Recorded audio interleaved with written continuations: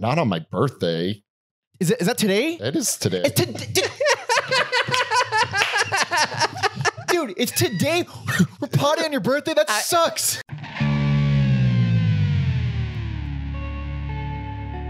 Welcome to Every Album Ever with Mike and Ox. My name is Michael Mansour, and I'm joined as always by my sitting right next to me, having a good time. Hey, doing all right, co-host Alexander Volt. Say hello. Hello. This is Every Album Ever, the podcast where we listen to every single album in the world, one artist at a time. It's a new discography per episode, and today we'll be talking about every album by Unwound. This was requested by Cole. Thank you, Cole, for supporting us and being cool and liking us and wanting us to talk about bands. It's a great show. I'm very excited to talk about this band. I had no exposure. It feels like a band that we should have encountered, given the bands that we've covered in the past. Same. Yeah. I had no idea what I was getting into. There's some lows. There were some highs. I call it all highs, baby. All highs. I call it all highs. Love this band. Yeah. Fucking love this band. I a lot to talk about. Before getting to all that, please support us. If you like us, like the video if you do, and dislike it if you absolutely hate us and you hate your family, because that's the only kind of person who would dislike a video on YouTube. You fucking loser. What's wrong with you? Sorry. You can also check out the Unwound playlist on Spotify. There's a link in the description. We got playlists associated with pretty much every episode. You can find those at everyalbumever.com, blah, blah, blah. Patreon.com/everyalbumever for the place where we really need help and support. And you guys are actually helping and supporting us. So thank you so much for everyone who's joined. It feels surreal. It does. Thank you to the new people. Oh, so much. Yeah, you get bonus episodes, super early access to the Loose Ends episodes. There's like a bunch banked there right now that are just sitting there for the next foreseeable future. 20% off all merch. And of course, if you're tier 2, bigger than Jesus, then means you can request artists for us. It's official now, Alex. It's official. We cannot take any more non-paid requests. It's the only way. It's officially gotten to the point where there's that many people requesting on Patreon where it's just always on the schedule. And I like it that way. It's very nice. Yes. So if you want us to cover your favorite band or a band you hate, which is far funnier, go to the Patreon. And you can also see our schedule in advance, and you can vote on upcoming episodes for us. And it's fun stuff. It's cool stuff. People are there I love these people, man. They're just harboring a nice little cult of absolute music nerds. And that's what I like, baby. That's what I like. Yeah. Let's call us Living Color because we got a cult personality. Yeah. That was Aerosmith. Why did I just sang the riff to Walk This Way? Yeah. Oh wait, that's the one. Yeah, CM Punk's music. There we go. What the fuck? Okay, yeah. So Unwound. Like we said, requested by Cole, post-hardcore band from Olympia. I was about to say Seattle. There we go, Olympia. 2 different places. Very different. Because I've been outside of LA. I've actually. Oh, you mean just period? Yeah, I've ventured outside of LA once in a while. Just to Olympia, and that's it. Just to Olympia and Seattle to be like, yep, these are 2 different places. They are. Indeed. And then I went back home immediately. Man, I feel like I'm afraid to visit somewhere because I'll just stay. I'll just find someone's backyard and just stay forever. Yeah, man. So let's see. Also, before I get going, shout out to Dylan Gubbig for purchasing one of their box sets and being like, hey man, you should come work on it at my house. Ooh. And so I gotta read some history about the band that's not available on the interwebs, and I sound slightly more informed than usual. Thank Christ, because I couldn't find there's not much about them. I didn't even finish the whole thing, but yeah. Could have left that part out. I read most of it. Also, they have 4 box sets released by the Numero Group. Mm. And so this was the number 4 box set. So it was strictly about the end of the band. Okay. Yeah. Cause there's a whole bunch. I ended up listening to one of them, the Empire box set, because their last album on Apple is missing a track for no reason, but it's on Empire, the whole thing, beginning to end. So if you're on Apple, that's the best place to listen to the last album about it. I just don't get why these things happen. It's just, we're just going to take out one song and then that's it. Numero Group, you guys do good work. Fix that. Oh yeah, that's right. They're the ones in charge. Yeah. Well, I mean, in charge of the. No, that's the box. They're just the box there, right? They're not the actual record. Well, no, they own. They own all the albums. They own all the albums. Well, then get the fuck on it, man. What's wrong? Okay, come on, son. Come on. So what are you doing here? Who are they? What's going on? Yes, from Olympia, Washington, formed by Justin Trosper and Vern Rumsey. Trosper and Vern Rumsey. Trosper's. I mean, they sound like completely made up names. They do. Like the way I stumbled through them would be like when a cop's like, "What's your name?" You're like, Vern Rumsey. Vern Rumsey sounds like a character in Oliver Twist. It's ridiculous. I mean, it's cool still, but whatever. So Justin vocals, guitar, Vern is bass. Released a demo 91, recorded an album 92, which would not be seen until 95. We'll talk about that. We will be covering that one. And then original drummer was replaced by Miss Sara Lund. Yeah, it was originally Brant Zendino, and he plays on the first album it's technically the fifth album or fourth album. You know, I forgot. I think it's the fourth album, but it was originally recorded. In like 92 or something. Something I found interesting about this band is like the ties to other bands. I had like no idea. Like they're, tied to Blonde Redhead. Oh, right. Yeah, I saw a little thing about that. Yeah, and then Carp with a K, which is Jared from Big Business, his first band. So, which makes sense, in a way, I would never have guessed Big Business connection. Well, yeah, I just assume all these bands in Olympia know each other. Oh, yeah, no shit. Yeah, that makes more sense. I don't know if that's actually true, but yeah. Anyways, this crazy connections to good bands. Same with Slater Kenny. Connected. That's right. Well. And even Elliott Smith, because I'll get to it when we get there. But yeah. Elliott Smith and Slater Kenny were like the big breakouts for Kill Rock Star. Oh, it's right. Yeah. That's the label they would stay on for the whole time, right? The whole time. Yeah. So yeah, they, signed to Kill Rock Star, and, that leads us into the thing. And I will say, if you look at this, they pretty much put out an album every year. Yeah. Well, like staying on like grueling touring schedules, like workhorses and insane work ethics. So. We're obviously going to get into each album specifically, but my God, the musical evolution with this band, it's exactly what I crave in all music. Start out with whatever the hell you start off with. Who cares? But keep growing, keep going. Don't stop until the final album is unrecognizable. And this is a perfect example of that kind of thing. I love it. Yeah, it's just, I got a little bit fatigued fairly early on, and then took a corner, didn't it? Yeah. And I didn't get fatigued. Hey, listen, folks. I listened. So there's 7 albums total. I listened to 5 in one day. Holy shit! I don't mean back to back to back. I mean 2 times. Holy shit! Yeah. Thoroughly enjoy this band. And then oh God, go ahead. I woke up early today. I listened to 4 albums today. Oh, really? Yeah. I think I listened to 2 today, but it was just, I've already heard them all so many times. Yeah. I just like a little reminder before This was one of the most difficult bands to divvy up picks for in a long time. I'm angry. I can't give multiple favorites. Picking a worst felt haphazard. Like I think they're all good. I thought it was going to be harder for me, and then I was like, nope, this is the way it's going to go. No ifs, ands, or buts. I switched my picks countless times. I'm so comfortable in my picks. Oh man, that's exciting, guys! You guys got to check this band out. My God, it's so cool. So like we said, 7 albums total. First one came out in 1993. Technically, the first one was recorded in 92, but didn't come out till later. Yeah, so first 1993. And last 2001. This is a band I'm fucking sad broke up. Just looking at the trajectory. And they ain't getting back together. No, they are not. R.I.P. Vern. R.I.P. Oof. but might as well get into it. You ready? I'm ready. Hell yes. So this came out 1993. This is Fake Train.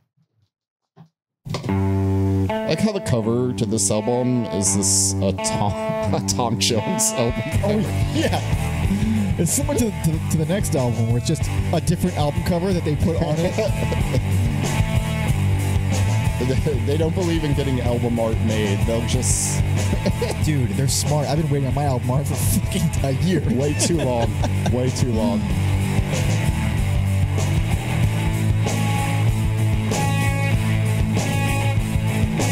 So this is clearly rough production. It's basically demo quality. Yeah. So you can hear the Fugazi influence, the Sonic Youth influence. Sounds like utter dickville. It sounds so bad, but all it does is remind me of just hardcore punk. So the production ended up bothering me a lot less than I expected. Mm-hmm. Because I'm talking over, but this is a good song. It's not as good as Dragula, but... Listen, if you compare everything to perfection, you're going to be disappointed, Alex. That's true. That's true.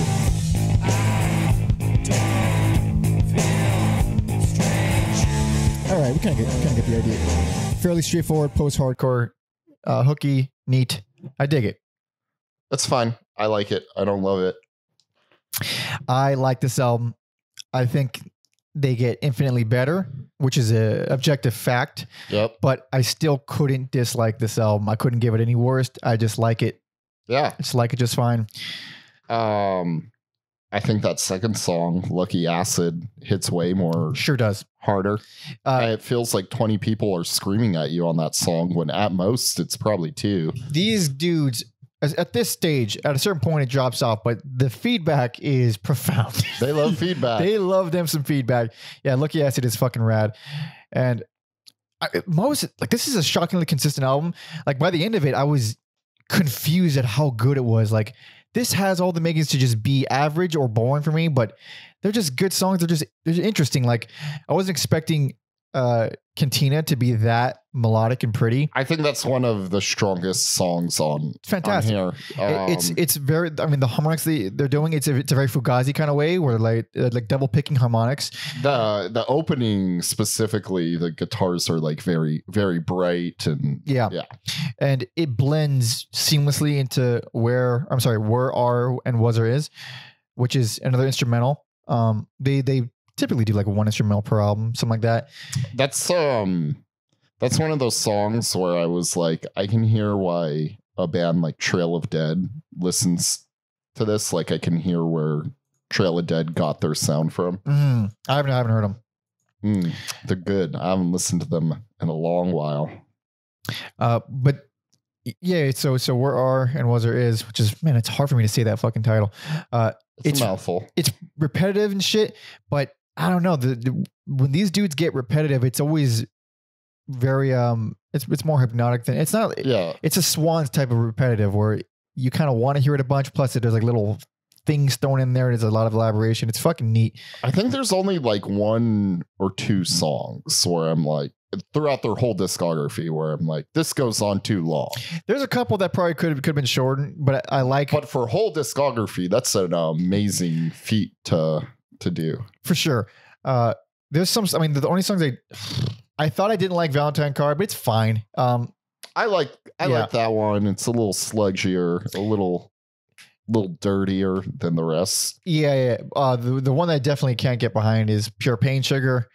And Rapite, honestly, I think Rapite's more of a standard punk song with more scraping and feedback. I like Pure Pain Sugar because I think Honoris. Honorosis. Honorosis, and the one before that, I forgot to write it down. Where Are and Was Or Is. I kind of like. I like them both, but they're kind of similar. And then to me, Pure Pain Sugar, this breaks up the like more jammy, like spacey qualities. It does. It's more straightforward. It's funny, like the bass in that song is super out of tune in like a total early Misfits kind of way. Sure. Where it's just impossible to ignore. I do like Honor Roses a lot. too. Like that was the point. The point of the record was like, oh, these motherfuckers got riffs. These motherfuckers got riffs.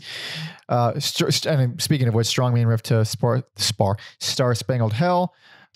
It's one of the earlier examples of their use of dynamics, the way they can go super low and quiet, and then they bring it back up all within one song.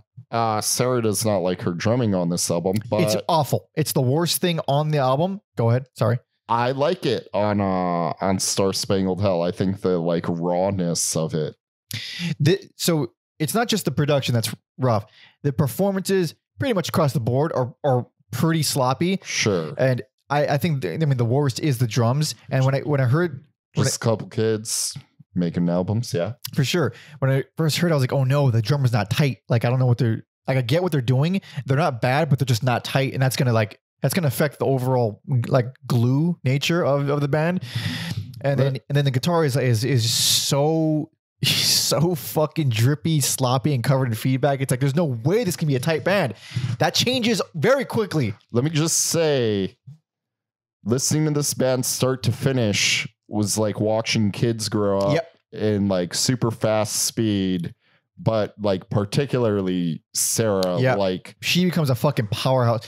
Like at a certain point, not even that late into the discography, like second, third album, she's writing drum beats that make the songs for me. Yeah, they're like the beat is what drives the song, and yes, she is like, you know, now like on my underrated drummers list. Oh, for sure. And I think I have no idea how true it is, but I saw a little thing saying that she was the reason the band went in a more post-hardcore direction. Because I mean, you listen to, we'll talk about it at some point, the very first recordings of the band, and it was just mostly hardcore punk. And then she comes in and she does not standard punk stuff. So therefore, great. I'm happy for that. Yeah, I don't think she was a fan of the like super fast. I don't even want to say abrasive because there's a lot of abrasive things here. But tons. It ultimately it was not just a good musical decision, but it's also a good like variety decision. Like this is 93. We had hardcore punk for so many years. Also, we need more of that. Also, yeah, it never feels like they're trying to like cash in on like the grunge trend. Not even close. Either, so they also, I mean, you can kind of compare them to like Drive Like Jehu and stuff. Like especially in a few albums, Justin really has this motherfucker's voice like goes through so many different weird shifts. It's crazy because I was like, did they like switch up singers? And then like Vern, I think he only sings like 2 songs like on the last 2 albums. Justin just changed. Like he's not a good singer, but he keeps trying different things, and mostly it's buried in the mix anyway, so it's never offensive. Like in the early stuff, he sounds just like, I forget his name from Drive Like Jehu, the singer, and certain times he sounds like fucking Guy Picciotto from Fugazi, and then later on he's just all right. He's just okay. Just it goes all over the place. Yeah. So go back to the album a little bit. The closer, feelings real, feelings with a $sign real, almost Slint like. It's like their first. I mean, they've always been good at closers. I feel like for the most part. Yeah. But I wasn't expecting that to go that dichotomized, to go that fucking minimal this early in discography. I felt like that was like extra noisy. I think about Slint here and there for a few songs, but that song I was just like, it goes big, but like the way it brings it back down. They're very good at doing these quieter. Yeah, and it's not just like you can call it loud, quiet, loud, but it's not. It's way more subdued than that. It's way more dynamic. I keep saying that. Sure, but it's more of a post rock kind of thing. The way they do it. And eventually they'll elaborate the fuck out of it. But for now, it's just a post hardcore record. That's a little rough around the edges, but I think it's still solid. Not an amazing album, but you know, if it was just like a new band, you're like, there's some they could go places. Exactly. This one, I was a little nervous because like I liked it. I was like, I like this way more than I thought I would, but I could see them not progressing. I totally see them not progressing. Mm-hmm. So I had this does not give you a good representation at all of what they can do. Again, it's like watching kids grow up. It's crazy. But you ready for the next? I'm ready. Hell yeah. This is 1994's New Plastic Ideas.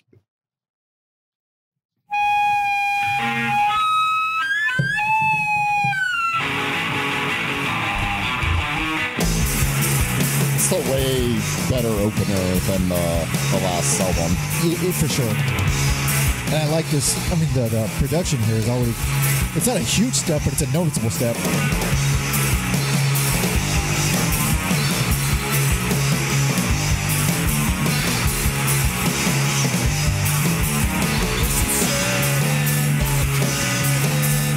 This is noise rock as fuck. This is what I think of whenever I imagine noise rock. And yeah, they already sound tighter. They do. Still not super tight, but a lot more than the last one. Yeah. I guess also if you're like out on the road every day, and I know they workshop songs on tours, so.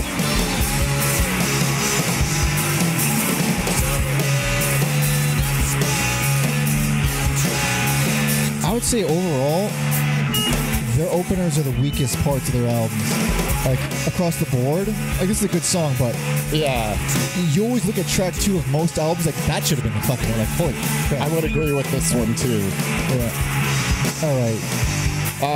Yeah, what was Wound? That... Or Wound. You know what? I don't know if it's Wound or Wound. Either way, that riff feels more unique and special, and... I didn't love it. And by the way, worst, least favorite. Oh, and this is a good album. Like this is not this was hard for me. This was fucking tough. It's the one that I found this one is it's similar to the last one, mostly in style of songwriting. I think it's pretty different because this is the only one that I felt was not a huge step forward. It's a step forward, but not compared to from the album 3 and on, the steps forward are very noticeable. This is not quite that big. I noticed it and then I read this was more driven by melody and odd time signatures. And then you get songs like Abstractions. That's fucking awesome. Instrumental and surreal. Yeah. And Arboretum and Hexens. Oh, Hexenzine. Yeah. Like those songs, I enjoyed those songs at this point in their, discography. Yeah. I enjoyed those songs way more than like the louder, angrier, violent stuff. Yeah. Except All Souls Day. That song is just punch people in the face, throw it on your workout jams. Like really, because that song specifically, I like it, but it felt so underwhelming following Abstractions because just how unusual and epic that song feels. No, I love how they're polar opposites. Like Abstractions is, dreamy and jammy, and then All Souls Day is just like I love the guitar tone on there. Like I think it's one of their better like angry songs. That's the thing. I didn't feel it to be that energetic. I felt like I need more energy. It felt too weak for me. Like honestly, you're crazy. You're fucking crazy. I still dig it though, and and like Arboretum, like you're saying, like that first chunk is super early Nirvana. Yeah, just in vibe, and even kind of the way Justin's singing, it's interesting. But then it gets real moody and minimal. Mm-hmm. They pull it off fucking well, and that's like the big thing about this album is like when they start implementing the really drawn out spacier stuff, and it's still good, but I think overall I felt the songwriting was less memorable than the last album. Even though it does sound better, and the pacing isn't quite, it's not their worst paced record. It's not badly paced at all. It's just, it came down to this one and the first album. Sure. And hearing it back to back, I just like that one more. This is the one that's like, I can do without it. I still like it. I don't want to give it bad any kind of negative Yeah. press, quote unquote, but I like it more than the first one. On Envelope, I like that one because the first 2 songs are just like punch you in the face, aggressive, and then there's like some more dynamics there. Also, it's fucking that song is insane. That's twisted as fuck. Also, I don't know if it was done on purpose to be like a double entendre, but I noticed he sings I won't miss you if you let her, and let her sounds like letter the way he pronounces it. So I'm like, if that was done on purpose, that's very clever. Very clever. Love shit like that. Yeah. Oh man, I hope it's on purpose. Ooh. So do I. He seems like a very clever writer. So I listening to these songs, especially as they go on, like these are not dummies. Like this is very, very unique songwriting. And for one, they got riffs, which is like, all right, that's it's what do I think of when I think of people like riff writing? It's like there you can either have a strong riff or complex structures. And I'm a fan of both types of things. And they really got bold. Sure. Which is fucking rare and crazy. They got the 1-2 punch. And then the closer, Fiction Friction. Lovely. Passionate, moving. The fucking closers are pretty bad. It's weird. Their openers are and then the closers are usually a good time. Yeah. I mean, I'm just kind of gushing over an album I just gave awards to, but it's still good. Yeah. Also, like, except for one album, these are all very manageable lengths. Oh yeah, there's one super lengthy one, but yeah, for sure. Yeah, I mean that's kind of the thing with post-hardcore stuff, noise rock. There's not too many double, triple albums in that genre. Also very, very smart. Yeah. Oh yeah, for sure. It would get very tiresome if these were longer. But yeah, I only give it words because it's a step in the right direction, but not a leap. And I felt to be less consistent than the last record. But other than that, yeah, they're fun band. So yeah, I like the moodier, more melodic stuff they do on here. Well, it's about to get a lot more prominent. So you ready? I'm ready. Hell yeah. This is 1995's The Future of What? What? Cool.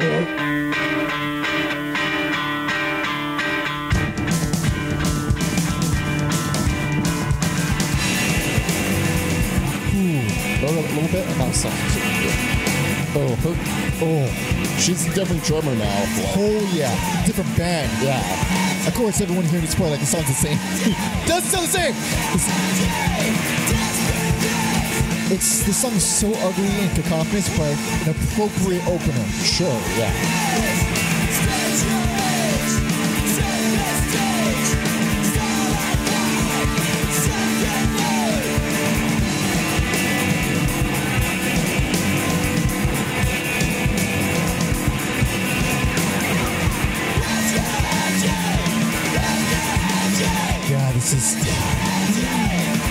Again, like, it's a great song, but I think a weak opener in the context of everything else in this album. I think this is one of this is one of the albums where I think this is appropriate for an opener.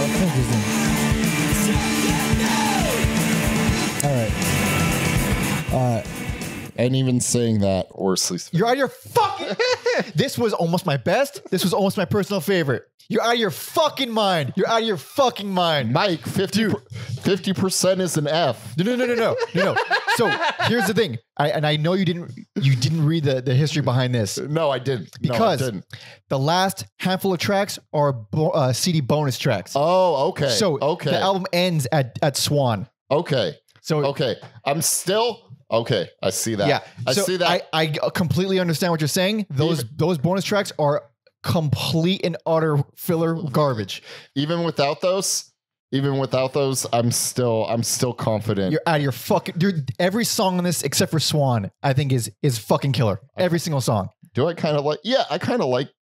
No, because Swan does go on a bit too long, but I really love the drum fills syncing up with the guitar riffs on Swan. I like that aspect of it.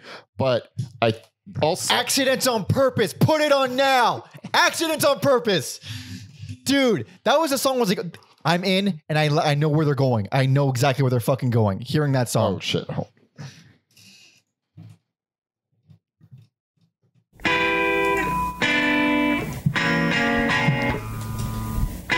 A brisk 155. Brilliant song. That's already such a strange guitar riff, but when that bass comes in,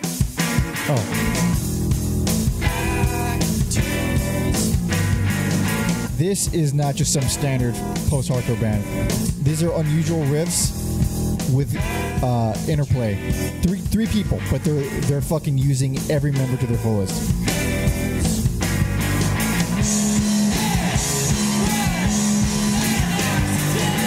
Now, put on Equally Stupid. Put on Equally Stupid. I'm making a point here. Equally Stupid is fucking brilliant.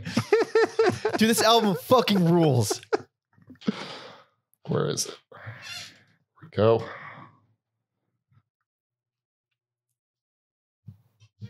Oops. That's the, that's why Oh, pardon my French. I got my mixers mixed up. Oh, this fucking riff. Oh, it's so good. See, it's fine. I don't love it though. I love it. I love it. I don't really love anything on here. I just kind of like it. The bass lines in this,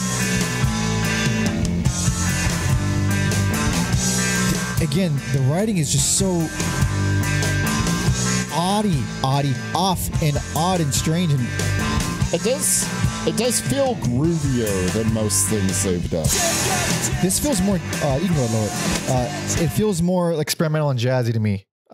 Just the type of writing, it's just strange and dissonant. It's like the most dissonant they've been.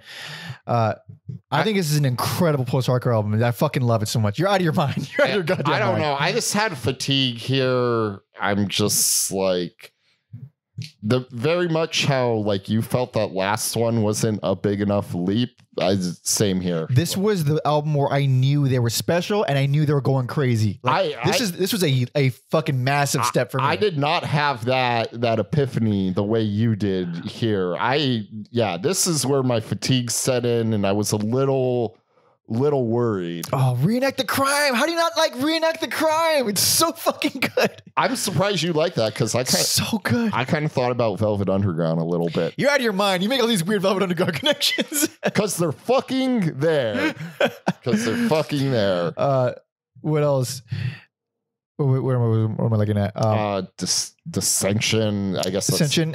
It's all right. I like it a lot, but it has like shoegazy style riffs under the blanket of noise. Pedals Like Bricks. Yep. It's so noisy that it makes the quieter parts more pretty. Absolutely. I mean, this is another example of them going ham with the dynamics. Here Comes the Dogs. Absolutely hideous, but I think it works. And here's the thing. This is what I mean about Sarah's drumming. Her drumming on that song make the song great for me. Totally. It changes the whole personality because the rest are just hideous. Just absolutely hideous. But I'm remembering the drums right now. Like that is the riff. That drum line. It's crazy stuff. If that song was an amusement park ride, make me very dizzy, possibly throw up. Possibly. A lot of stuff is on here is pretty wild. The reason I ended up not giving it any kind of any best or personal favorites because it's more of a rev up album for me. Mm-hmm. I don't like Swan as a closer so much. I think it does go on too long, but basically up until that point, every song just kind of gets better and better and better. When I find myself middle of the album being like, oh, this is awesome. I have to like remember that it's awesome. Mm-hmm. Whereas other albums I feel like are a lot better out of the gate. More obvious. Yeah. But I went back to this one like 4 times. I like it a lot. I can't like I had trouble giving anything worse, but like how is this one worse? One, I didn't know about the bonus tracks, but two, even if I did, it changes when you cut those off. I'll tell you that. It does. But just the fatigue. And I was just like, oh boy, like, are we just going to get, they're different, but not different enough for me. We should actually clarify what we're talking about with the bonus tracks. So do me a favor and put on Pardon My French. I mean, it really doesn't matter what. You're right. You're right. So before you hit play, album ends technically at Swan, but on the CD bonus track version, whatever, you get another track called Full Explanation of Answer, which is 5 minutes of ambient noise. It is nothing. Which kind of plays off the ending of Swan. Yes. And then the next two tracks. Three tracks. Is this.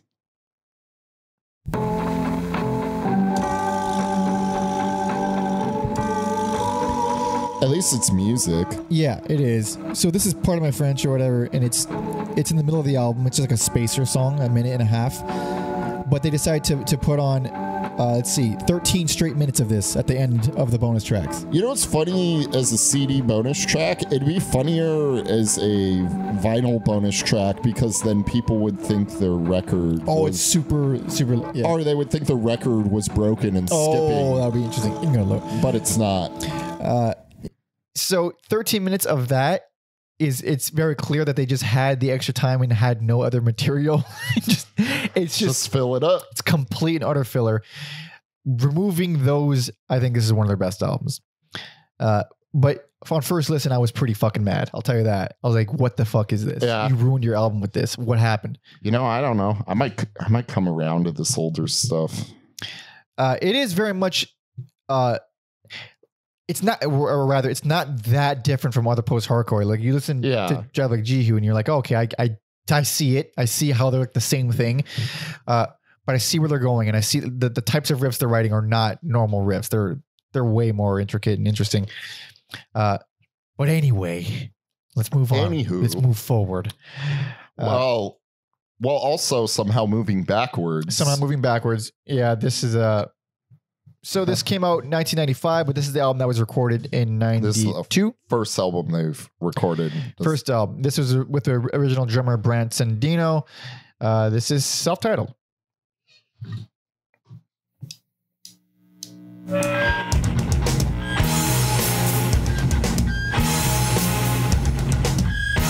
I heard this. I was like, this is going to be a good record. I know, it's weird. Is it weird I like this more than Fake Train? Yes. I don't know which one I like more, but I get it. Yeah. This is more hardcore punk for sure, but strong riffs. Also, when this album was released in '95, they toured with Brainiac. So look at that. That's how I know they're cool dudes, because they hung out with Brainiac. Hell yeah. Yeah, so short, sweet, snappy, wild. Yeah, that's a good way to describe this album. Yeah, it's less than 30 minutes. It's over immediately. Every song is good, except it's not even a bad song. Don't you say it. It's not even a bad song, but Prospect is bananas. Yeah. It's instrumental, and it's the worst produced song they've ever done. It is all the drums in the left channel, and then the badly mixed guitar and bass in the right, and vocals in the right. It's baffling. If I had to guess, I would assume this was mixed on a 4 or 8 track. If they did that, it's only that song too. Really? I don't know then. Because I both times I listened to this, they were on headphones, and I couldn't even focus because it was just. Like out of nowhere, the song comes on track 8, and all of a sudden, it just sounds like fucking ass. I put it on the speakers it still sounds bad. Yeah. It still sounds bad, but headphones is unbearable. I thought Rising Blood was interesting because this threw it on, and then I saw this was technically their first album, but like they use strings on Rising Blood, right? And then strings? Are there strings? I don't think so. Maybe it's just the way it sounds. Oh no, for sure, no. Okay, never mind. But it sounds like strings, and awesome cacophonous use of harmonics in that song. Yeah, so it's like, you were, kind of destined to be a band with strings. Here, like again, it was like a step backwards, so I couldn't really. This felt like a straight up detour because I was so on board with the last album. I was like, I want to see where they go next, and then I was like, okay, this is still cool, but it's not answering any questions for me.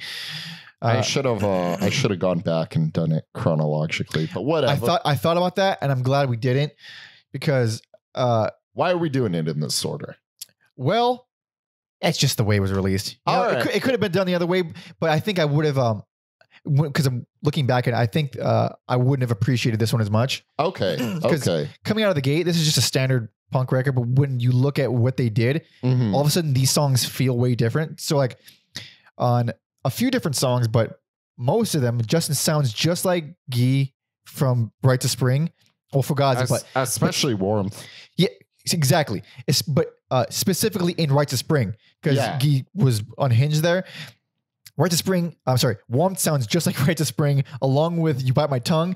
These songs feel like fucking Right to Spring songs. Even the titles are, they love Fugazi, so you can, this one more than others, you can feel the Rites of Spring and the even Fugazi influence. even the production sounds, it's the most Discord record sounding album by leaps. And then usually I kind of like the slower, creepier songs, but Stuck in the Middle of Nowhere Again, that doesn't really work for me. Oh, I get it now, but I like it. I like the bass lines there.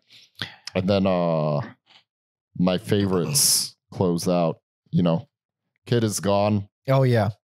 I love it. And then Candy Corn with a backwards R and a K. Yep, Candy Corn Ritual. Oh, I mean, corny is spelled with a K in this song. Wish it was be a lot cooler if it was a backwards R, but Be a lot cooler. Good ass songs. Kid Is Gone got some fucking riffs, and then Candy Corn is pure chaos, but still manages to feel catchy. Oh yeah, it's still a song. It's not just crazy for the sake of being crazy. So and then the album just kind of ends. Just ends. Kind of slunks out and leaves you there, and you're like, that's it. Yeah, I'm going back for more. It's over immediately. It's very cool. It still retains their style, but obviously shorter, more aggressive.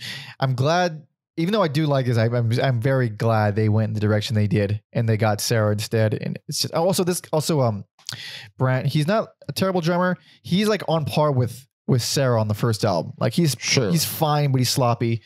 Obviously different type of playing. He's playing more straightforward hardcore punk, but it's cool. It's neat. Not one of the best to me, but also still undeniably fun.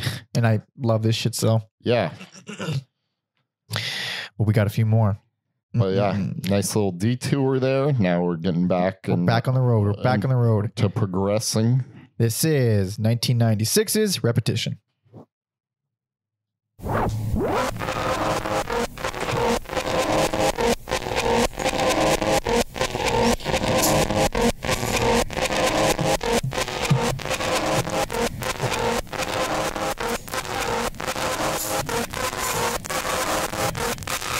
The next few albums, I think, have openers like this or intros like this. Yeah, I thought this one was shorter. I know one of them I probably should have. One of them is like 2 minutes. Yeah. Go ahead. Oh man, this like just hearing that bass. Yeah, I was like, okay, I'm back in. I'm back in. I think I can feel it in my bones. This one's gonna be different. This album is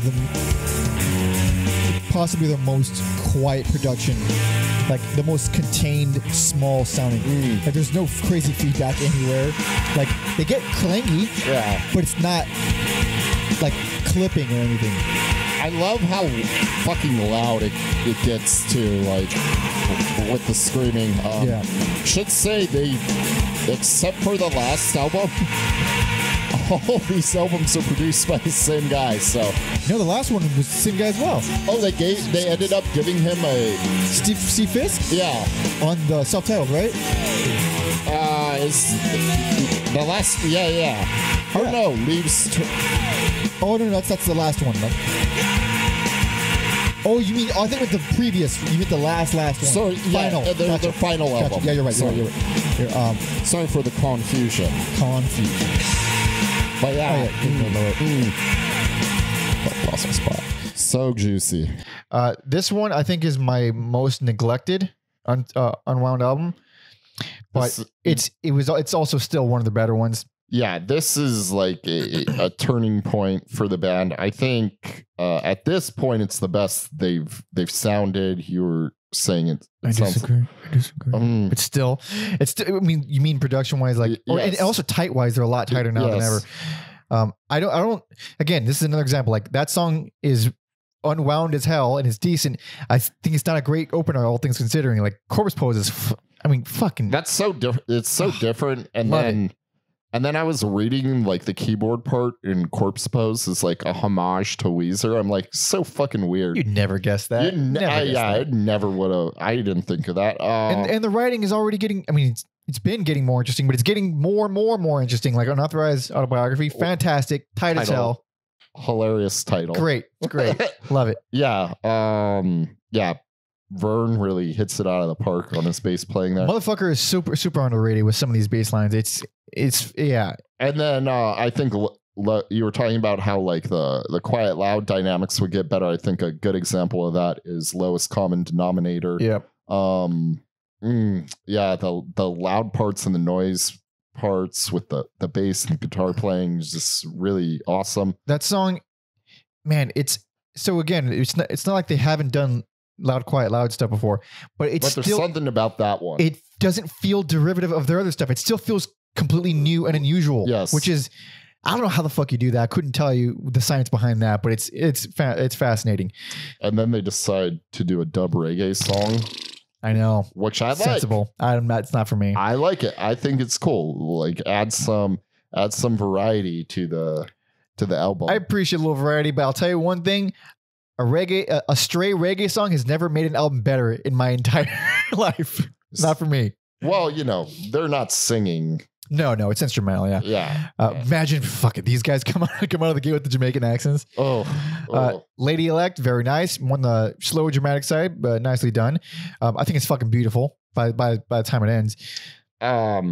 Fingernails on a Chalkboard. Talk about a drum beat that drives the song. That one specifically. Yeah. They had a little story about how I think they were opening up for Sonic Youth. I may be wrong. Don't quote me.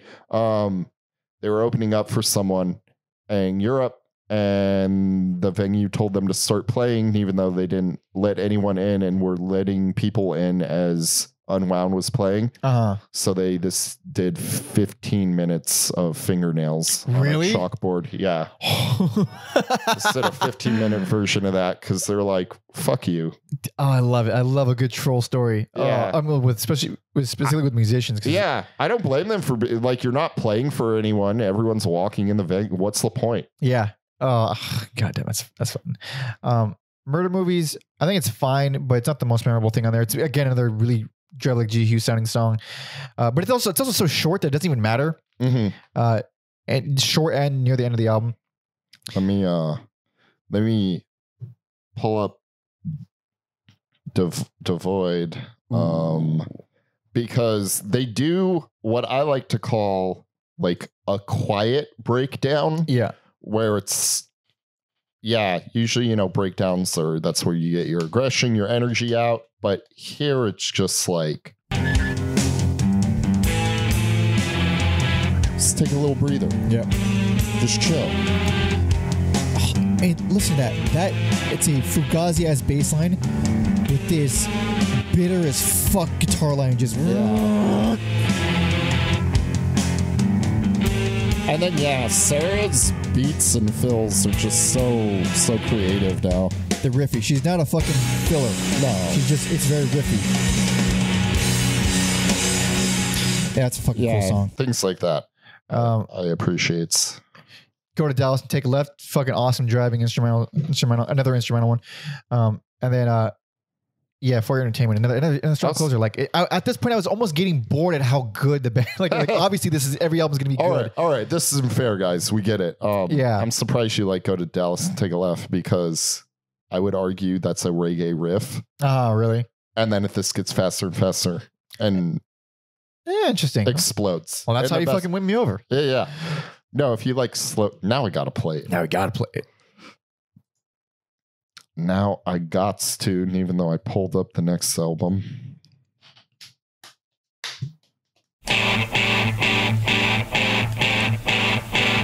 Maybe more like ska. Oh, I mean the rhythm of it. Yeah, this doesn't sound ska or reggae at all to me. I could imagine Sting singing over this. Sorry, I don't know what that was. I don't know what that was. Yeah, you do a better Peanuts Sting thing. Sorry. I could just sing. Even the drum has a little bit of that reggae flair to it. Like Copeland, yeah. I found that, so I do think Roxanne. I found it, not quite as consistent or memorable as not the last one, the one before last one, fucking Future What, but it is very clear the direction they're going. Again, lay people probably wouldn't see this as anything different than anything, but they're fucking elaborating. They're getting smarter, and it's. I would say they're adequate steps. They're not baby steps. They're not leaps. Mm-hmm. Just each step is like, okay, I see what they're doing. I see what they're doing. Good stuff. But we got a couple more. Yes. A couple more. So Yes. moving on to 1998's. This is that was a weird wording. This is 1998's Challenge for a Civilized Society.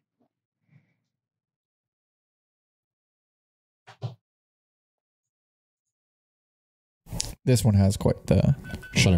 I don't know where it is or when it starts, but So then talk over it. yeah. So, this was when Sleater Kenny and Elliott Smith were blowing up, I see. and Kill Rock Star was like, "Oh, hey, we have money now. We have money now. Yeah.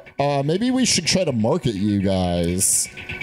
For once. Yes, which had mixed results, but also this is the first time they recorded demos before going into the studio, It's very useful. because they were on tour all the time. Yeah. Who's got time for demos? Yeah. So I think There we go. I think being more prepared, being able to kind of feel these things out. Yeah. This is the loudest and clearest we've ever heard Justin's vocals, and it's awful on this song. Only on this song.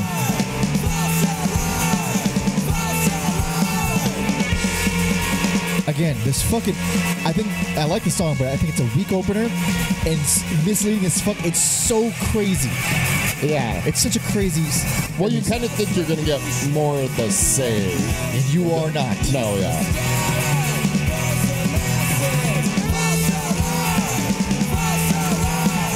I love that guitar riff, though. You know what? Put on the second track because this is where things kind of change a little bit. Because again, Openers are strange. That's like, yeah, totally different guitar playing. This is fucking. Oh, I love this song so much. Yeah, this is when my ears like perked up, like, huh? Those bass lines, man. He plays against Justin. It's such a smart thing to do for a three-piece. I fucking love that shit. It's like they're both playing wrong notes and it lines up. It's so strange. Yes. All right. And this song gets fucking wild too. Yeah, that was a good ass song. So yeah, if people are nerds for dates, you'll notice they didn't follow up immediately. There's a 2-year gap. 2-year gap. They kind of chalk it up to being comfortable. Like they're like, oh, we got everything we want. We don't need to record songs. Sara was thinking about going back to school. Justin was more focused on other projects.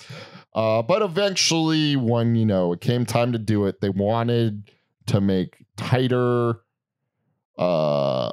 songs that expanded their sound. Yeah. And I think it shows. It shows best album. Whoa, Yeah. whoa, Yeah. whoa, Yeah. whoa. So I What? went back and like I said, went back and forth, What? went back and forth, What? back and forth, Okay. went back and forth. And this was in the running, like out of the gate, like, oh, this is it. This is probably gonna be, it's gonna be hard to top this. And I took it out of the running completely. Yeah. And then I put it back in the running, and it ended up coming out on top just because Don't get me wrong. This is like my second. it's an incredible album. And the reason I feel it's a bit track for track, it's hard to beat these songs. The pacing isn't their best paced album, I don't think, but it is one of the best. Like, I mean, if I'm comparing this to I'm already forgetting the fucking name of the album every time. Future of What? That one I said had a rev that takes a while to get going. That's ultimately what took it out for me. This comes in hot, stays there, and then in the middle, it takes you on a fucking journey you were never expecting, and then ends super fucking strong. There's so many nice, pleasant surprises here. Yeah. Like The World Is Flat. Hell yes. The snare roll intro carries it. It's so fucking cool. And then also I feel like most bands would have done that snare roll and it would have crescendoed fairly quickly. Unwound, they stay on it longer than most bands would have. And then on top of it, it's already a good song. Yeah. You don't need to do anything to it. They said, let's wait. Sorry. No, that's a different song. But yeah, I like the howling on there. It's crazy. That chorus riff, it's so fucking pissed off. It's such a fucking polar opposite of the rest of the song, which is oddly pretty. God damn, I love it. And then is it an instrumental? Which one? Sonata for Loudspeakers. Yeah. Sonata, it's one of the few times I'm like, man, those riffs are pretty.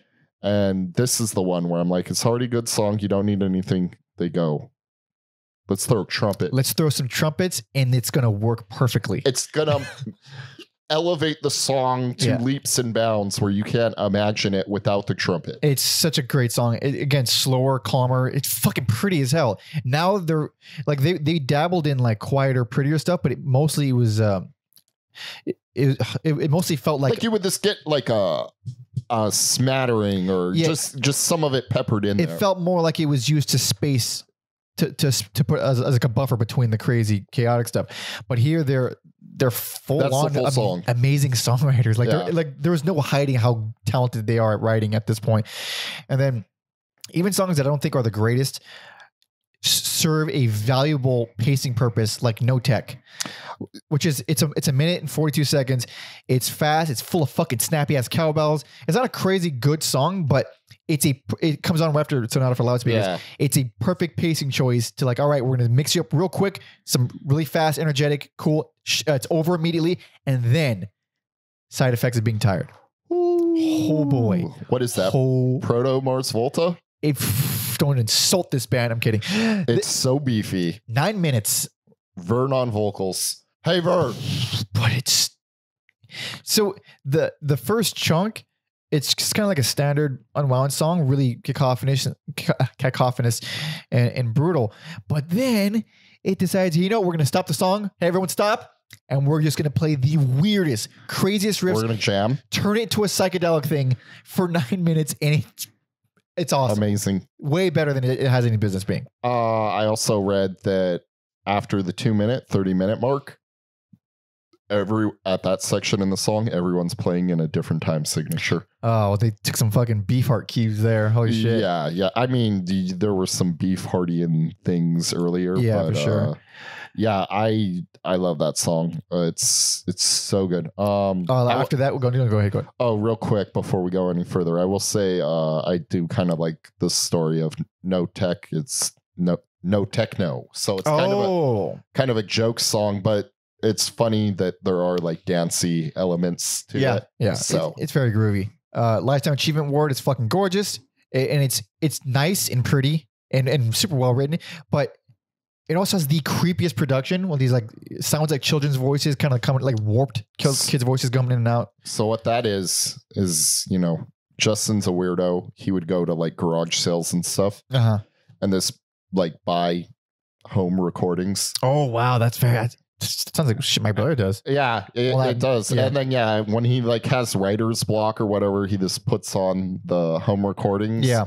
And this one, and they do play it at the end, is like old ladies singing Happy Birthday backwards. Oh yeah. And for his brain's so weird the way it works, he heard like an interesting melody in there, and he's like, that's a song. That's it.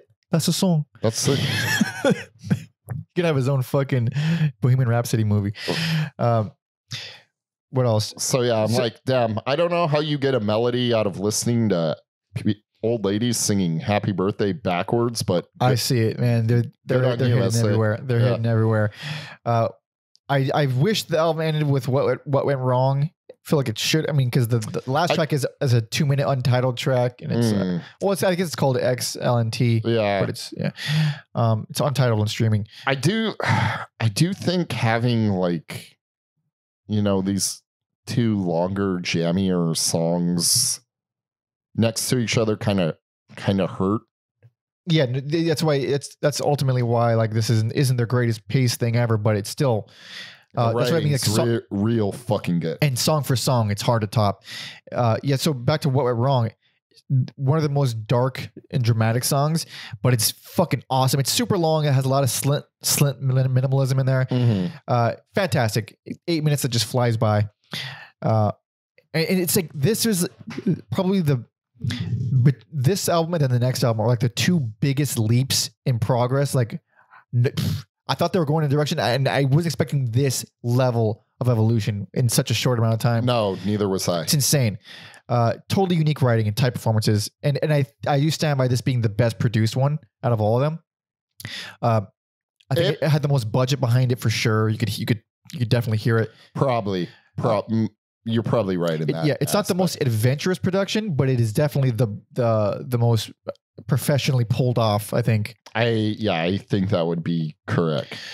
But my best, but we got one more, baby. We got one more. Y'all know what's going to happen right now, all right? Yes, you do. This is 2001's Leaves Turn Inside You. This one I fast forwarded a bit. Oh, yeah. So it's this basically a 2-minute long THX intro. But gorgeous. What is this riff? Gorgeous. This is not the same band. For one, that's two guitars doing two different things. Yes. Which is hard for a band with only one guitar player. Yes. I think part of that, I'll get into some of the history of it.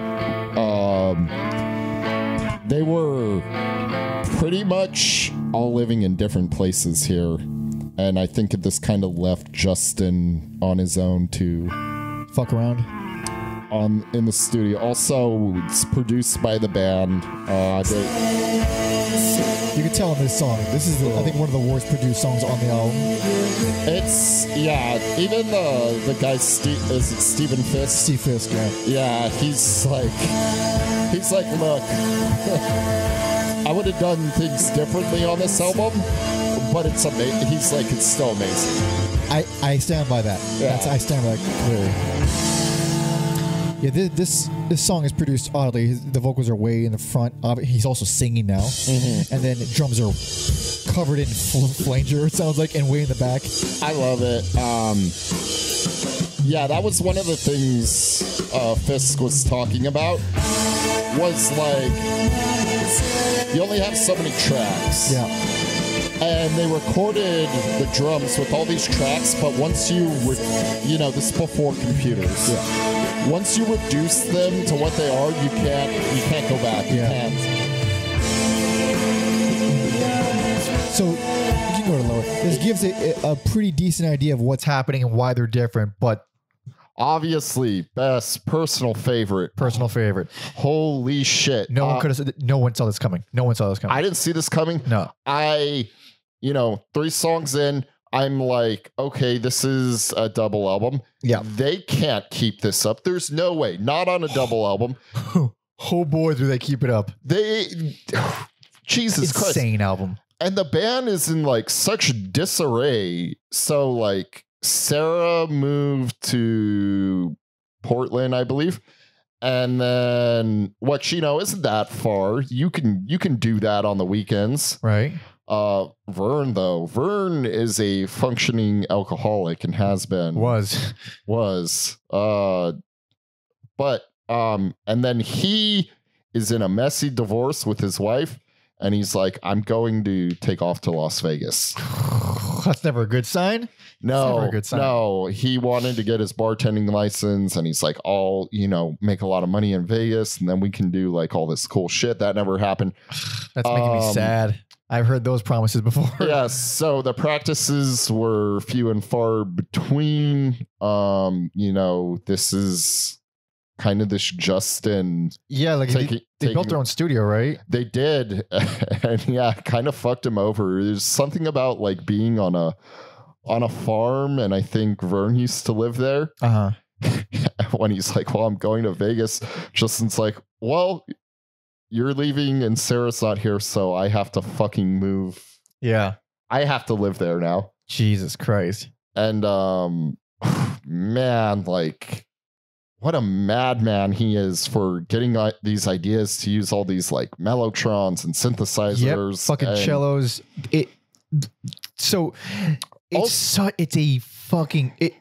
I will that first song, and it's funny, I thought it when I was listening, like they're channeling some like classic rock on that one, elements without sounding like classic rock, and then I read them say that in the book. I'm like, we're on the same page, motherfuckers. Putting all these albums you've heard to use. Yes. So it's so hard to explain this album because there's so many different things that it does and so many wildly different places it goes. So Look a Ghost is where I was like, this is taking everything I loved about the original style, and then hey, now we got fucking cellos in here. Now we're making it way deeper. Now we're just making this the greatest style ever. I'm in love with that fucking song. This makes me so sad that this is this good and this is the band exploding, because I want to know, like, what's the follow up? This album made me very, very bummed out that they broke up, because it's not just potential. Like some of this is so fully realized. It's insane. Oh yeah. Yeah. Like, probably the band Cursive was around at this time, but I thought of Cursive a few times while listening to this. December, there's some rough production parts, but like December, for sure, all around. I like the way that one's mixed. There is some like going back and forth on the left and right. Yeah, it's a real bass driven track, and that breakdown on 3 minutes in, fucking beautiful. So this is why I did give this one best. It's like, it's not just the length. Like the length, I forgive the length. I love it. I forgive the length because of how insane some of the stuff is. This is one of the more pleasurable double albums we've done on this podcast. There's several songs that I wish were cut for the sake of pacing. Demons Sing Love Songs, One Lick Less, and Scarlet. Even though I do like Scarlet a lot. I can see your point on Demon Sings Love Songs, but the other two, no. I found One Lick Less to be the worst song on the album by far. Like not even close. No, I like, how they like bring the classic rock elements in on the other songs, but it never sounds like classic rock. Yeah. That's how I feel about One Lick Less, but with shoegaze. Like there's the shoegaze elements, but you never think. No, I didn't think shoegaze. Not one bit. It is produced very shoegazy, but it just says it's not written like one of those songs. Fugazi. Sorry, we're past Fugazi. Yeah, Scarlet. I was like, what the fuck is this? An ISIS song? Is this ISIS? The band, not the terrorist group? Dude, a few of these are full on ISIS songs, such as fucking. I mean, it's a whole discussion. As soon as I bring up the name of it, it's a whole discussion. Below the Salt. It's a whole fucking discussion. God, unfucking real. It's a cool post rock song. I like Who Cares a lot, but let me tell you, if the album just ended with Below the Salt, it should have ended with Below the Salt. Not that Who Cares isn't also cool, but that is their swan song. Yeah. I love that song so much. I love the way. This is one of the instances where the drums are handled well. I love the way the crashes, this kind of like wash over you. It's just the bass is awesome. The piano is cool. Piano is very well, very tastefully implemented on this album. It's the only album with piano, but that song and Terminus is another one where the piano was like, all right, that's fucking okay. Yeah. The Below the Salt, this a 5 out of 5 song star. I don't have any complaints about that song. It's incredible. It's one of their best. It's so subtle but epic. It really reminded me of ISIS, even though it is more post rock than totally post metal or whatever. But the other epic we got to talk about, of course, is Terminus. Man, such unusual guitar lines, and like the first chunk of it, I'm like, okay, I could see this not working for people. It's kind of abrasive and odd and a weird song, but then it goes full Godspeed in the middle. It does. It's like full Godspeed. I wish like when I think of prog rock, I think more of things like Terminus, and I know that's not, but yeah. Man, I wish prog rock sounded like Terminus. And then the string stuff in that song is so damn good. Goddamn. That final section where the full band comes back together. Dude, you could cut a movie trailer to the parts with the cello on it. 100%. That's how fucking big and epic Terminus is. Fucking Off the Century and the rad one. Super spacey production on that. Well, there's a lot of spacey production on the whole thing. And it's like, again, it's cool production. It's really ambitious production, but it's just not very immaculate. Like he's clearly not a professional. Yes, they were very smart in the help they bought in. Oh yeah. Because basically it was like, okay, we don't know what we're doing, so we'll bring in Kit Billman and someone else I forget, and that way any mistakes we make, they can just kind of be like, look, guys, you need to do this. I mean, that's what you have no experience. Why the hell not? And then, even Justin and who is it? Is it Brent? Brent's the original drummer. Yeah. No, he was hanging out with someone, probably Derek Johnson. Oh yeah. Brent, was hanging out with Justin, and they went up to Fisk's. They went up to his studio, and that's where they did a lot of the string stuff. Yeah, a lot. Like you can see, Brant is like credited for 100 different instruments on this album. Yeah, piano, vibraphone, harpsichord, mellotron, organ, mostly keys. And Derek Johnson does cello. And then that was like all done at Steve Fisk's place. So very smart to like, we want to do this, but also we're going to cover our bases in case we fuck up. Fuck, man. Ultimately, it works out pretty well because like you don't really hear any fuck ups. You just hear the roughness of the mixing. Like where bass is a little rough. It's like I think it's just too much low end on the bass on a lot of these songs, which I usually don't mind anyway. But and then the drums aren't crisp at all. They're a little bit muffly, and then the vocals I think sound the roughest. Like I don't know how to explain or to verbalize how cheap they sound. They sound very cheap, and they're doing the most vocally ambitious stuff they've ever done. It just sounds cheap because the production. Yeah, they Fisk jokingly called it their bamboo studio because who knows if this is true or like an urban legend, but you hear stories about like places that are untouched by civilization. And then they saw like airplanes and they're like, what the fuck? It was The Village. It was The Village. And their brains are like, what is this? And so they built like bamboo planes to replicate it.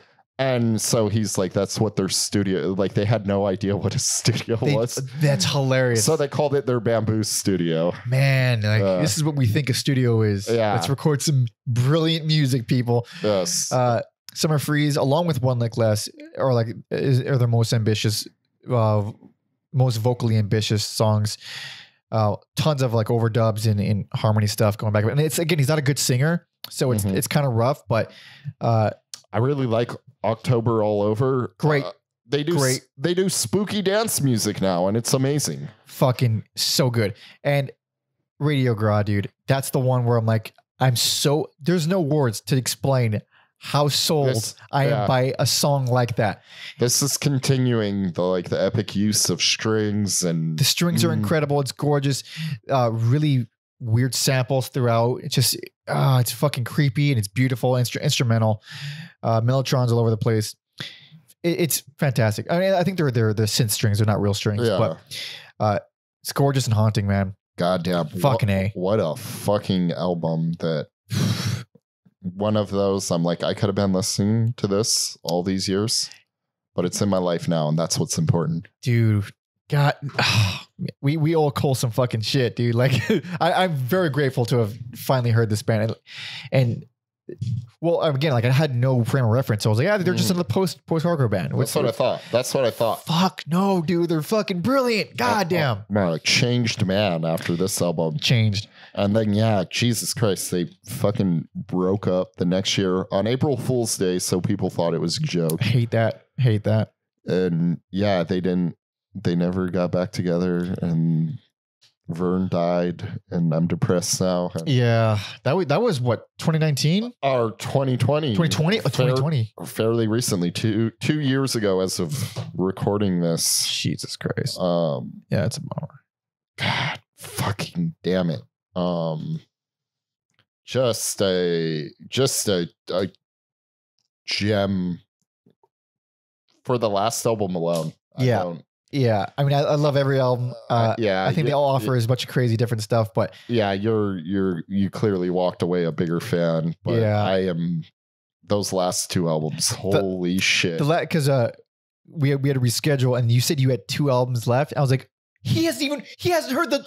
I was like, whoa, he's about to get a fucking surprise. I'm about to get blown away. Yeah, and I was. Yeah, I was excited. I was like, okay, if he's got those 2, I mean. I did try to make up for it by reading the little booklet that came with the box. Oh, right. Yeah, for sure. But goddamn, delightful. Goddamn. I'm just going to keep saying goddamn for the rest of the episode. I'm going to say cotdamn. Damn it. But yeah, let's do a little recap. It's fucking easy for me. Worst, least favorite, the future of what? Out of your fucking way. Much like how Mike didn't like New Plastic Ideas because it wasn't a big enough leap. Same, but on a different album. And then Leaves Turn Inside You. Let me tell you something, brother. Mean Gene. If you like post-rock, if you like rock music, if you like music, please go listen to this fucking album. It's heavy duty. It's lengthy. There's a lot of stuff on there that is not for, I mean, post-rock fans must hear it at the very least. I could kind of, I left out the part where Vern played on Blonde Redhead album. Oh, that's right. Yeah. I forgot which one it was. And then, you can kind of hear like the Blonde Redhead influence on there. So they can be just as good. Yeah. So, they were friends, but there we go. And for me, New Plastic Ideas, worst, least favorite. Good album, but just stuck with me the least out of all of them. Challenge for a Civilized Society, best. Song for song, incredible, wonderfully produced. And then, of course, Leaves Turn Inside You, personal favorite. Ambitious as all hell. Wild, a little rough around the edges, but gorgeous and truly unique. Yeah. When you're rough around the edges and you're sincere and have amazing sound writing, it doesn't even matter. Doesn't even matter, man. All is forgiven. Yeah, absolutely. Also, looking at their influences, we've covered a few of these bands. Oh, yeah. Melvins, Fugazi, Wipers, Black Flag, Mission of Burma, Who's Good Do. And then the other ones are to be determined, but we will for sure get around to them. I'll tell you right now, I'm a fan of every single band listed, except for one who I haven't heard a lot of. And we've got requests for most of them, and we probably will cover them at some point. For sure. Yes. Hell yeah. But thank you all so much for listening and watching. Thank you, Cole, for just suggesting this and giving us money and helping us and making sure we do these things. Changing my life. Hell yeah. Financially and musically.